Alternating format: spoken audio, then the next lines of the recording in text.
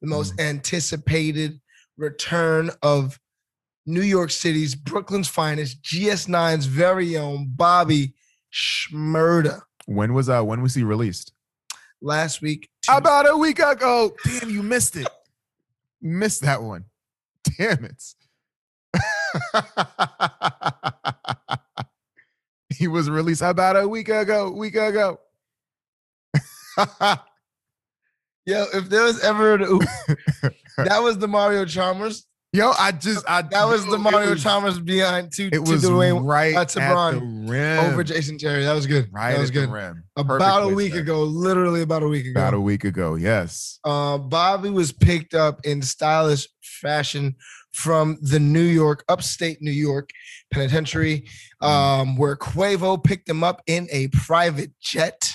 Good to have good with friends. His peoples, and some Jones. And I'm just gonna stop here and say, I told this to Kim, so this is I think it's safe because I told it to Kim already. So the Jones weren't that great, honestly. They were sixes. They were just okay. They were sixes, but after 6 years. After 6 years. They were tens. No, man. You guys, I would have pulled Quavo to the side. Like, yo, I've seen your girl, bro. Like, and I know she has friends. Like, fam, you couldn't bring anything better. Now you got to work your way up to tens after you've been in prison for 6 years. You don't just hop out the penitentiary. He wanted some shooters. Yeah, he wanted some shooters. Yeah. Landlines. He's gonna bust this shit on the handshake. Like he needs to work himself up to that. Hi, I'm Bobby. Thank you for your time. Send him home. I'm good now. But Bobby was picked up in stylish fashion. Actually, what was really cool about that was, so I was like really interested into like why Quavo, right? I was like, it's so random. When Rowdy came home, GS9 was parked outside like OD outside of Rikers with the Maybachs, with the money. And I was like, so like, where was that for Bobby? And then the GQ article came out. Yes. And that was really cool. And I told Kim out that night, I was like, yo, babe, something's different about this like release. I was like, they're filming something there because it's too low. I was like, Bobby's home. Why is it mad quiet? I hit you up. I was like, Trev, it's kind of quiet in the streets, but I know I'm in Florida. I don't know if my streets are a little different. I stay in streets. Trevor was like, oh, I heard Bobby. And my ear to the ground. Ear to the ground. Yeah. For the Bobby return. Absolutely. But yeah, man, the GQ article came out and Bobby was saying that when he was in jail, he had this vision he had this dream that he got picked up in this private jet. And he was talking to Quavo about it. And Quavo like basically made that a reality. And I thought that was really, really cool. That's great. And it made me wish that I had some like really, really rich friends. My dog just took a shit right there. Great. Good job on the mat. Good job. Yeah, can't wait. Get a puppy, they said. No, it was great. Good time. But yeah, so Bobby came home. Quavo made it happen. What has New York City been like? What has the radio been like? Talk to me about New York. I've been at work. The radio has been heavy. I mean, Flex is being Flex and like previewing stuff that he's gonna release with Rowdy, stuff that he's gonna release with Bobby. There's also like a rumored Pop Smoke Bobby collab that we could see sometime in 2021. So that's kind of what I've heard on the radio, kind of what I've seen on the interwebs. I'm really happy that Bobby's home. And like I say, with all these guys, I really hope they live a life that keeps them out of prison for the rest of their life. Because that shit ain't cool. What Bobby did really kind of reinforced the fact that being accountable to your actions is still something that will earn you respect. Like as a man, being accountable to what you did, who you are, dealing with whatever comes your way as a result of that is something that needs to be lauded. Even if you're going to judge him for some of the life choices he's made, like one choice he made was saying, hey, this is the part I played. This is what I'm responsible for. And I'm prepared to be accountable to my actions. And that is admirable. And it's, a character trait that, another, Brooklyn rapper didn't have. Shots. Shady shots. Listen, man.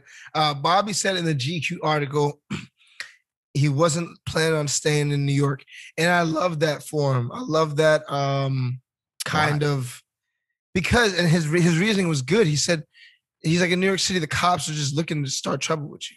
So he's like, I'm not gonna put myself in these environments where they're just looking to pick on young rappers moving around through the city. He's like, I'm gonna, he's like, I love New York for what it is, and I'm gonna be in and out. But like, I'm gonna go see other places. I'm gonna go stay in other places where like I can go live and not feel like the cops are. You know what I mean? He just got out of a New York City pen. Like they know who Bobby is. And I think that's a very smart play from a young fellow who's spent 6 years in the pen. So I hope that he turns this thing around. So he got 50. He's running with 50. All right, him and 50 partnered up. They're gonna be doing some stuff for All-Star Weekend in Atlanta. So I mean, it looks like he has some good mentorship. He's gonna be linking with Meek Mill. Meek Mill fresh out of jail as well. So he has some good kind of role models around him. And I'm hoping for the best for Bobby, who also said he wasn't really a rapper like that. I mean, I could tell. We weren't going to Bobby for the lyrical miracle. No, not at all. But we need to just let him, come home and get close to his family, get, acclimated to loved ones, get back into a mentality of understanding that he's free because, being institutionalized kind of does fuck with your head and make you think that you're not free when you are. And, his plan on staying away from a lot of the things that could probably get him sent back to prison is admirable. And I hope it's something that he lives up to. The music, I'm going to be completely honest, he don't make music for me. Like if it has a hot beat, I'll listen to it and, I'll definitely check out anything he puts out. But Bobby Shmurda doesn't make music for me. And I'm cool with that. And I'm fine with that. I just admire his ability to be accountable to his actions because most niggas are not. What do you say? Nothing. Who makes music for you? Yeah, plenty of people make music for me. I said no one makes music. Yeah, people make music for me. Baby, do you like that new Baby song? My little bitch is a masterpiece. Nah, that's trash. That song is bad. I like the Baby, but I like that not that song. Okay. But now I also saw you post the other day that every Moneybagg Yo song. Every single one. every single Moneybagg Yo song I love. Yeah. I haven't heard one that I've skipped. I cannot stand his voice. Really? It is. Just look at my watch. I got time today. That shit is fire. No, I don't. He doesn't do it for me at all. You know my favorite. He was like, I don't like niggas. I don't like bitches. I don't like nobody. That shit is fire. That's you. That's you. That's you. I love me some Moneybagg Yo. Yeah. So I guess those are the people who make music for you. But I mean, Bobby. I just back to Bobby. Happy he's home, man. Rowdy's home. What are you expecting? I guess like music wise from him. Like, what are you looking for? Like, are you looking for an album? No, I don't need for like a lot of collabs. Like, if I can hear one good song, if he can give us one good song, right, featured on somebody but he's not like what I mean. Like he's not. I think he did that on the Tekashi song with him and Tekashi were boys, and he just didn't really have a good flow. But one good song that sounds good that does something for New York City and gives us a little buzz. I think that'd be it. Oh, you said us. That's cute. You mad? That's cute. I can't help but think of the parallels between, Tekashi and Bobby. There's nothing similar about them, obviously. Like nothing similar about them. Tekashi is a clout chasing, basically character that was created to sell records. And Bobby was Bobby. Bobby was a very ambitious kid when it came to music, but still, involved in street shit. And I think it's important for people to look at the difference between the two of them, to see the love and like the embrace with Bobby coming home, as opposed to like the disgust and the disdain of Tekashi being released. I think it's important for people to see that and understand that, if you're not willing to be accountable to your actions, then don't do shit. Don't do dumb shit if you're not willing to be accountable to your actions. That's a fact. He's moving real nasty in the streets. Who, Tekashi? Yeah. Yes, he's a nasty nigga. And I want to watch the documentary because I know it's good content, but I don't want to watch it because it's Tekashi.